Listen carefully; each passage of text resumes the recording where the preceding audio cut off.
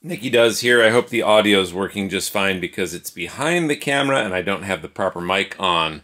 But I am kind of in a hurry, so I apologize for the terrible audio. Latest status update on the Prusa with the REVO 40 watt E3D REVO hot end on it.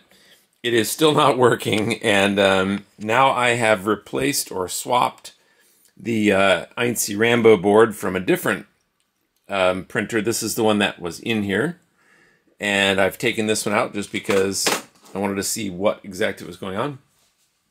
I completely disassembled the wiring loom. I completely rewired everything. This is not my first rodeo. I run 3 of these routinely, or I try to run 3 of these routinely here. I've also got some Enders and some other printers, so this is not my first rodeo. So not to say I can't screw up, we all can, but hey, you know, I'm just giving it a shot. So I did replace the board completely. I then went through and from the desktop computer, whatever, the desktop machine over here, I reflashed the firmware E3D REVO FW MK3S underscore MK3S plus underscore 3 underscore 13 underscore 3 underscore 7094 underscore, no, not underscore, dot hex. So in any case, then I went through and I actually did this already once. The firmware flashing fails the first time, but it succeeds the second time, and I've seen that now every single time I do the firmware flashing. So I'm going to erase all data. It will reboot to 3.13.3. We'll just do a quick, all right, that's English.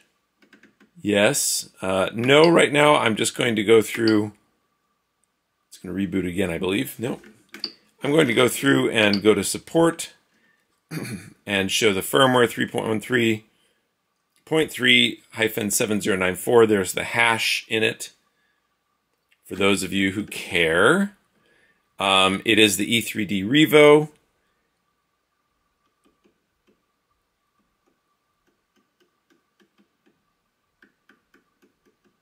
And I think that's it. So what I'm going to do now is reset this one more time.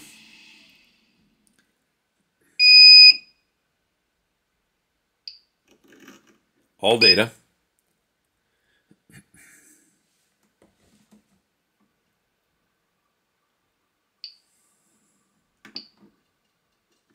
Okay, yes, I'd like to be guided. Some self-test stuff. So we're going to insert some filament. Sensor verified, we'll remove the filament.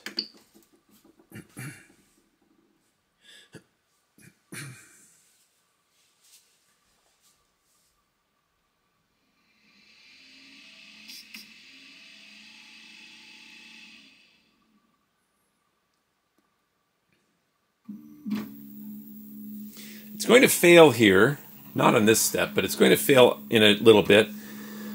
And it's going to give me something I don't really know how to look up. It is a 0 or a small 0 or an O down here in the bottom, I think bottom right corner, with a dot in the middle. So it's kind of a 0.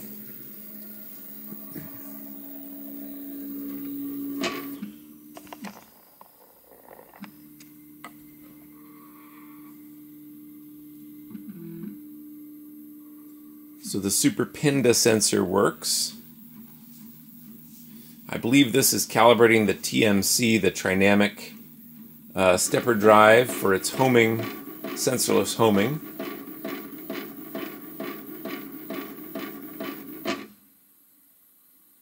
Now it's going to raise the bed temp first, and that'll work. But then it's going to raise the hot end temp, and that's not going to work. I'm just verifying that everything is in fact plugged in and it's proper. The hot end wires go to the hot end, and the so the bed is heating. You can see the LED. I think you can see the LED. Is it right in that way of that x-axis rod. There we go. So the heat is steady on.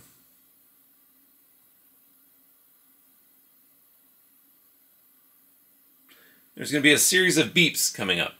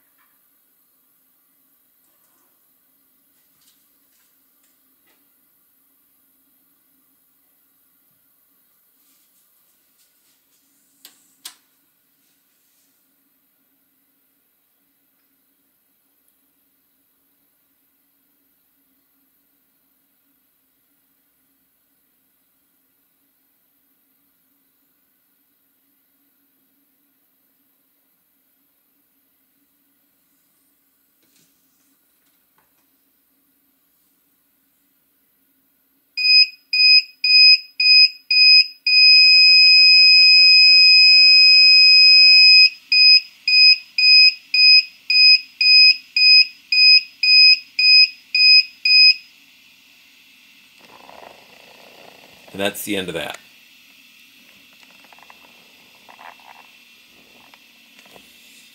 Well, boo. So I'm going to post this video, reference it in the GitHub issue, and hopefully find some sort of resolution to this.